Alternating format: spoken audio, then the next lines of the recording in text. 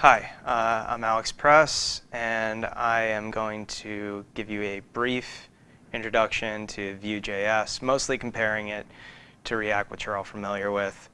It's going to be pretty basic. I'm not going to go into any big code examples, just small ones so that you get the idea of the structure. First, what is Vue.js? It is a lightweight JavaScript framework.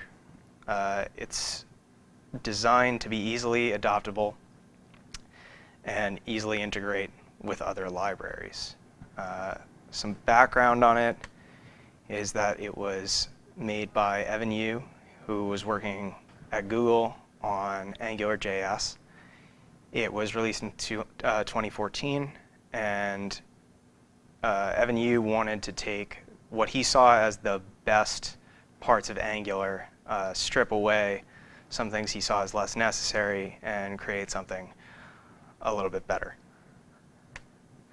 Some of the similarities between Vue and React are that they both utilize the virtual DOM and then render that onto the browsers.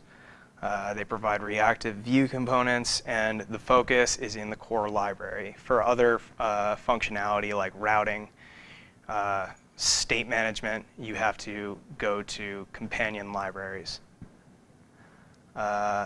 So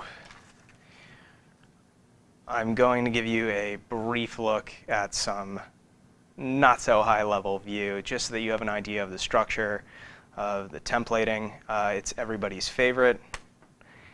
So you can see some similarities in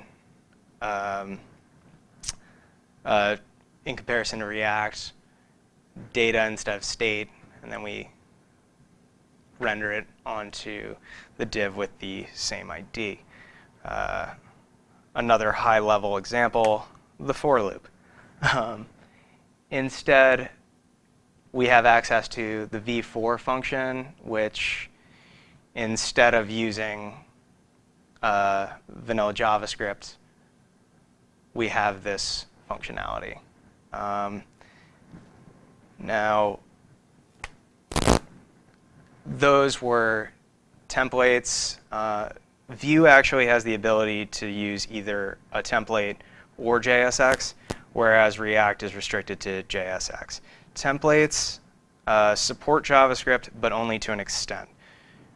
You can only use one one function in that double bracket that you're given. And it can feel more natural to a developer who is more exposed to HTML.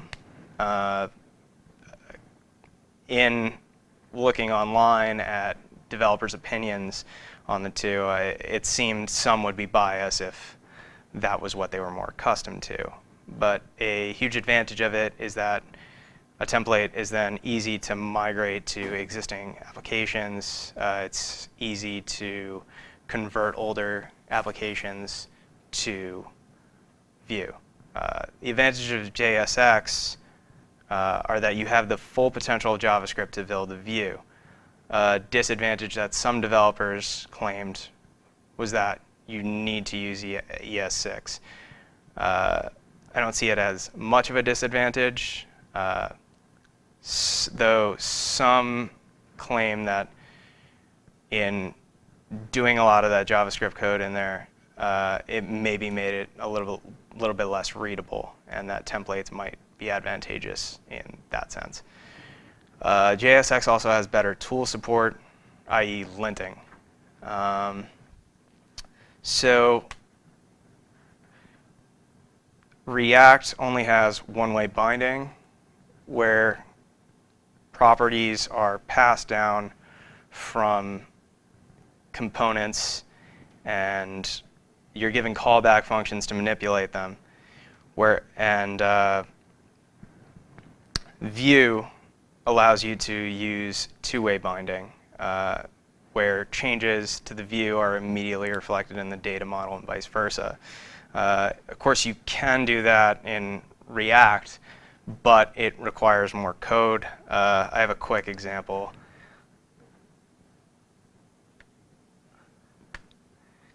So here, using the V model in Vue, we can quickly render whatever we want immediately. Whereas in React, you need a lot more code that starts feeling a little bit like boilerplatey.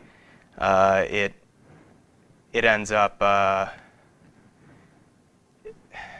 you have to bind a change handler, and for the same functionality, you probably need at least 10 more lines of code. So it's nice to be able to do something like that in a little bit more of a simple way.